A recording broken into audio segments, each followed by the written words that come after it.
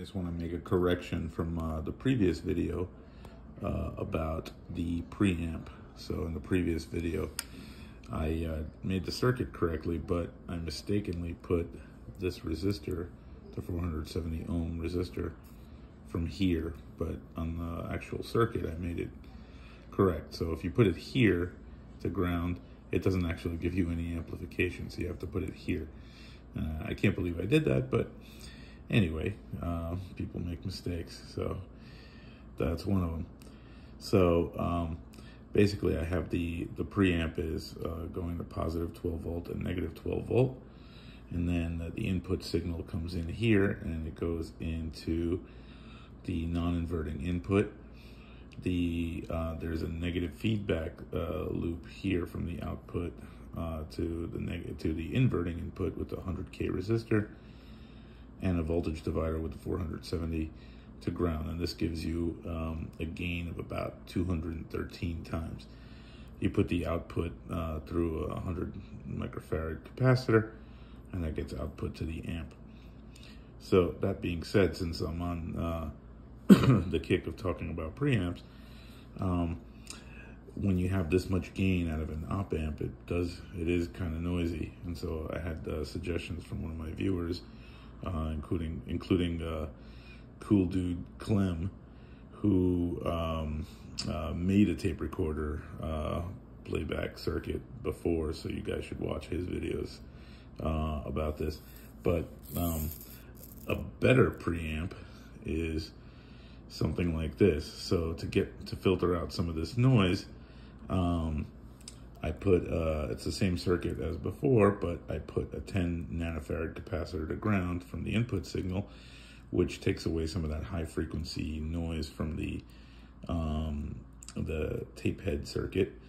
And also, in order to give you a better bass boost, I put within the feedback loop, I put a 330 picofarad capacitor, which when this is in the feedback loop, this is very high resistance to low frequencies. So if there's a high resistance to low frequencies, the total resistance of this is higher, and so as a result, this is still a 470 ohm resistor here, and so that gain becomes higher at lower frequencies and lower at higher frequencies.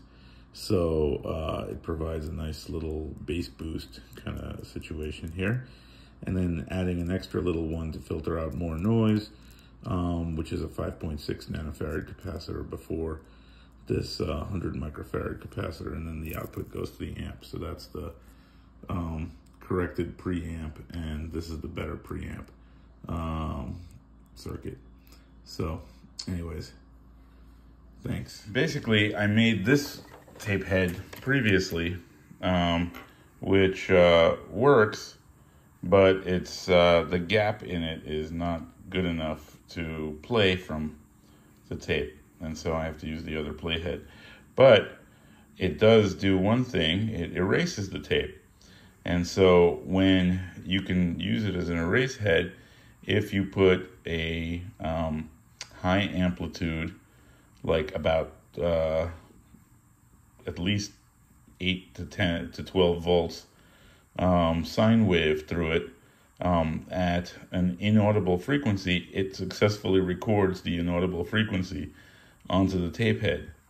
And so if I was gonna test it out, I basically have to take the signal, and I generated it with this CD 4106 oscillator and made a sine wave.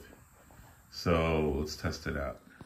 So the first step in this designing this high amplitude sine wave is to use the CD 4106 chip here. It's basically powered off of 12 volts, and what I have is a 470 ohm resistor and a 10 nanofarad capacitor, And in addition, that 470 ohm resistor, I have this potentiometer here. And the potentiometer is a 10K potentiometer, so you could adjust it to the frequency you want. And when I do that, the output of this is a 10 volt peak to peak circuit that I'm going to adjust down to some kind of frequency, like 48 kilohertz here. So 48 kilohertz is an inaudible frequency. Human hearing can only go to 200 kilohertz. And so, or to 20 kilohertz, I'm sorry. And so it's inaudible and it's high enough voltage. And so right now it's a square wave. And so I have it going in here through this wire, the output of that oscillation. Now I'm going to put it through a couple of low pass filters here. The first one is here. And when you put it through a low pass filter, it starts to look like that. You put it through a second low pass filter, and so when you probe it at various points, here's what it looks like after the first low pass filter. After the second low pass filter, and going through this capacitor to center it, this is the signal. So unfortunately that signal is not high enough voltage. So what I'm going to have to do is take this other capacitor out, and right now I have a small, I think this is a 4.7K resistor, and now the signal going out kind of looks like this. It's sinusy, but I wanted to maintain the high voltage, so I'm going to have to go with that for now. So now, what I'm going to do with this is I'm going to take this little record head, the tape head that I made, this makeshift one, and what I'm going to do is I'm going to attach one side of it to the output signal and the other side of it to ground.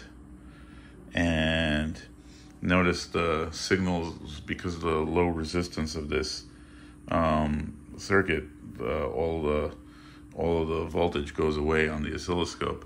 But what I'm going to do now is I'm going to set this tape head, this tape deck without a tape player, down. And what I'm going to do is I'm going to let it record that signal, because that signal is coming through here.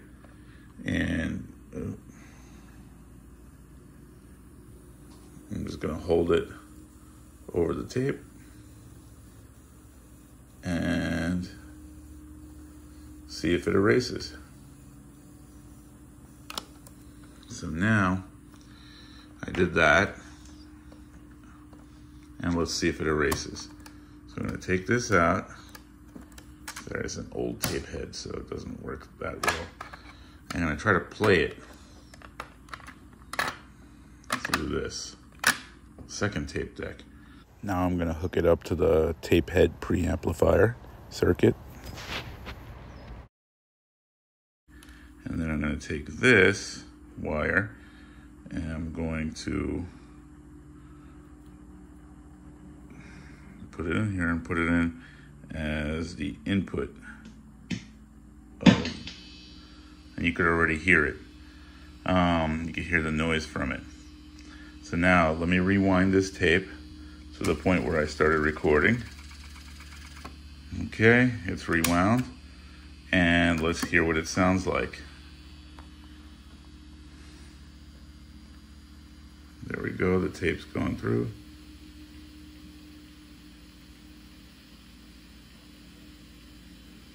You can hear a little bit of the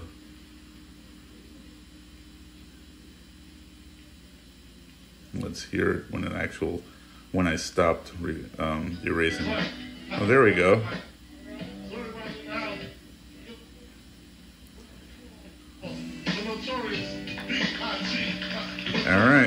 there you go. Now I didn't erase it past this point. Maybe a couple of little spots here. So it worked with erasing, but I don't have a bias signal high enough to actually record with it. But that was a successful portion of the experiment. So we'll see. In the meantime, for playing, I don't think I could use this head. I don't think it's that usable. But this is enough to erase that portion of the tape. So let's see what else we could do. So this is the essence of a tape recorder. It's basically, this is a double cassette deck. I have a tape in one of them. But, and I have the head removed from the top one. I have this tape. It's the only audio tape I own still, currently. And basically how this works is you have the mechanism right here that is a 5-volt motor, DC motor. And basically it spins both of them using a band. And the mechanisms on the inside are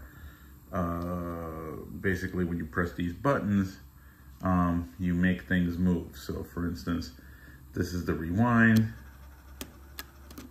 this is the fast forward, and it basically sets up little wheels. It's all mechanical, and it's kind of neat. So if you want to press play, it engages the motor at a slower speed. Sorry, that's the stop button. Here's the play button. And it drops down the play head. And this is an erase head. This is a play head and record head. And if you want to press record, it basically engages the erase head.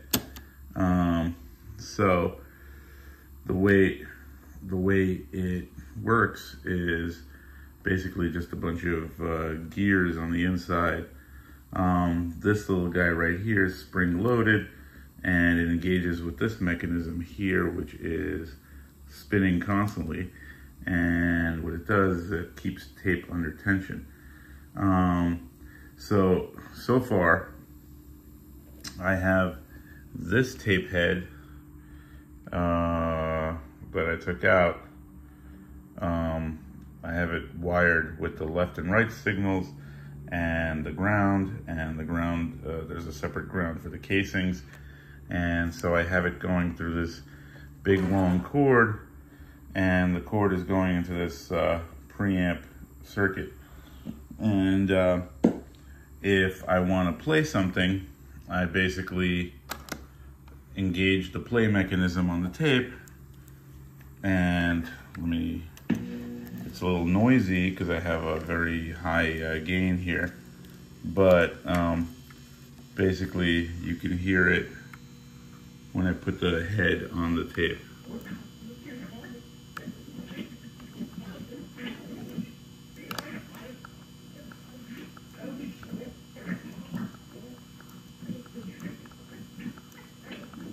I'm just scratching the tape now with the head, so it works out fairly well.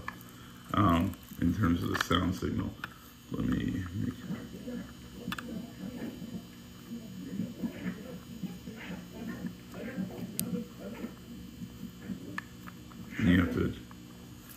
you have to adjust the tape mechanism.